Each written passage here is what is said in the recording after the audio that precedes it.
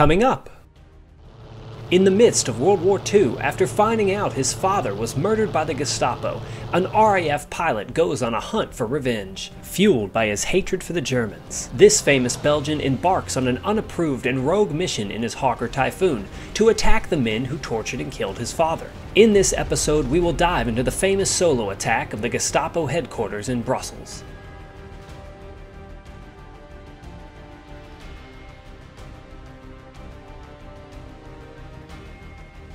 First, a quick shout out to my Patreon supporters. If you want access to behind the scenes videos and bonus content, please check out the Patreon link in the description. Enjoy. Baron Jean de Selys Longchamps was a man of determination and strength. Born in Brussels, Belgium, in 1912 to a respected family, Jean was filled with immense love and pride for his country from a young age. The Baron would grow up to be a member of the Belgian Army's cavalry unit, but when Belgium surrendered to the Germans, he escaped from Dunkirk and fled to England with the British Expeditionary Force. He soon heard about the efforts to establish a new Belgian army in France, and decided to return to join their ranks. However, with the Franco-German armistice dissolving, he was a man on borrowed time. There, he came across a group of Belgian pilots who were seeking their own asylum in England, but they were going through Morocco instead.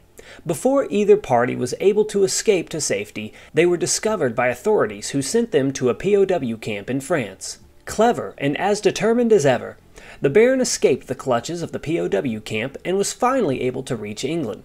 Jean was filled with fury and knew exactly how to make good use of it. Although at the age of 28, Jean was technically too old to be enlisted for flight training, this was merely a small technicality that the Baron was able to work around. Presenting forged papers to the Royal Air Force, he was accepted into the pilot training program and was thrown into action right away. By September of 1941, he was assigned to the 609 Squadron of the RAF, a famous squadron featuring a cast of foreign volunteers, including many Belgians like himself. The squadron would be one of the first to use the Hawker Typhoon, a powerful and highly successful single-seat fighter that was armed with 20mm cannons and 303 machine guns. Throughout his training, he earned a reputation as an able yet aggressive pilot. He had success flying the Typhoon and also carried a strong enthusiasm for fighting back against Hitler and the German invaders. Jean had more than enough reason to hate the Gestapo and the SS. Not only had they taken over his home country of Belgium, but they had done unspeakable actions to his father.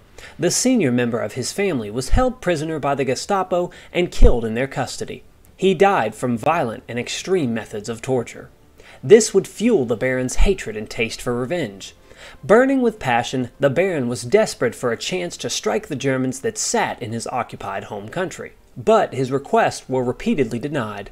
He put together a detailed and well-thought-out plan that was submitted to his superiors, but it always fell on deaf ears. Eventually, he would decide to simply do it himself. With the hot-headed pilot blocked from leading raids in Belgium, he decided to take matters into his own hands and planned to launch an unauthorized attack on Brussels.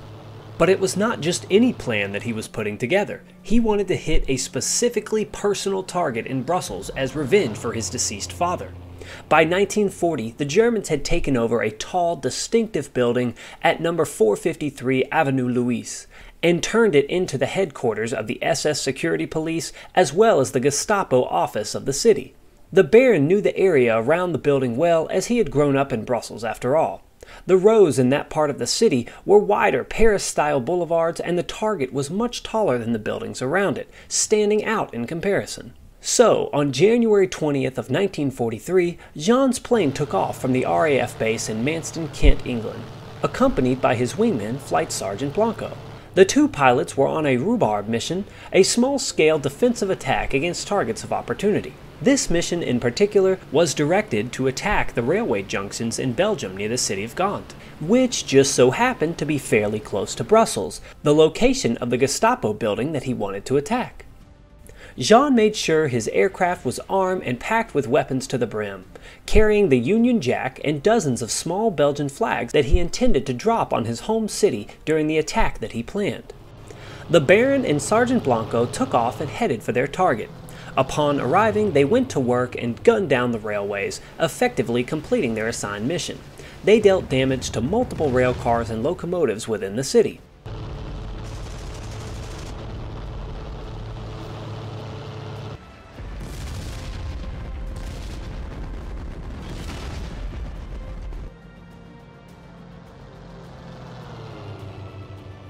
With their target and gaunt destroyed and the mission a success, the Baron ordered Sergeant Blanco to return to England, determined to bear the brunt of his unauthorized mission himself. This was something Jean wanted to do on his own. Immediately, he punched in a course for Brussels just 50 kilometers away. The single Hawker Typhoon dashed across the German-occupied country, keeping close to the ground to avoid detection by German radar that would have led to possible retaliation against him from fighters. The sleek aircraft was perfect for covert, low-flying missions exactly like this one.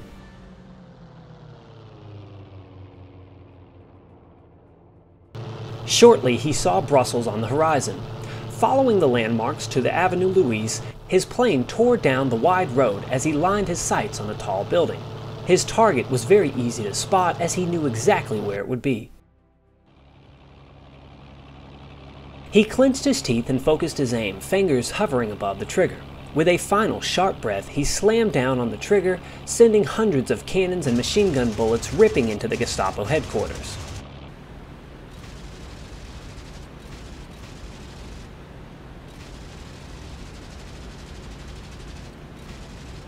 His gunfire sprayed through several floors of the building before the Hawker Typhoon rose again, screaming through the sky above the building.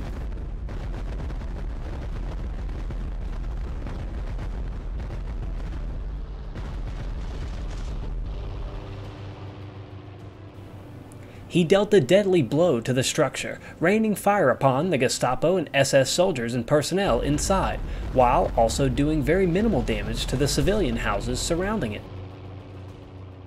Immediately after that, his Hawker Typhoon pulled off, screaming through the sky above the building. He then pushed the stick and opened the canopy of his fighter, where he would immediately lean out of the Hawker Typhoon, dropping his Belgian flags all over the city. He also made sure to fly over two individual points where he would drop a single flag each. First, the royal palace within the city, followed by a personal location, the garden at the house of his niece.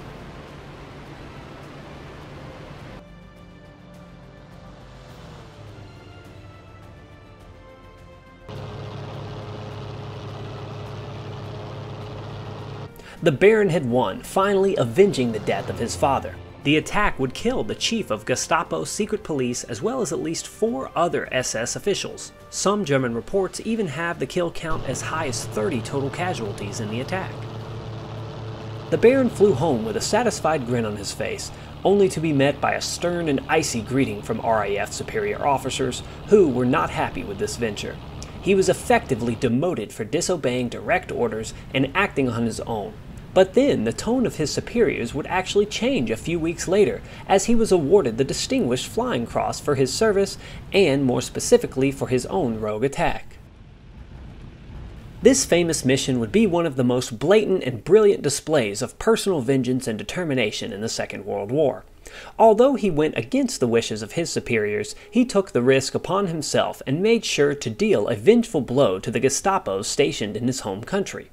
Very few men in the entire conflict showed a more powerful and passionate determination to deal a personal blow to the enemy. Unfortunately, the Baron's celebratory stride would be short-lived. Just 7 months later, in August of 1943, Jean returned to RAF Manston after completing a mission over Ostend, Belgium. While landing his plane, the Baron would crash and be killed instantly in his famous Hawker Typhoon.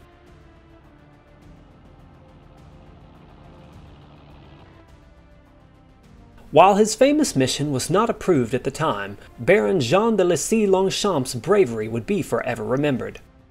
Today, nestled in the shadow of a certain tall, distinct building in the heart of Brussels, a statue of the Baron was erected to commemorate his extraordinary solo mission at number 453 Avenue Louise.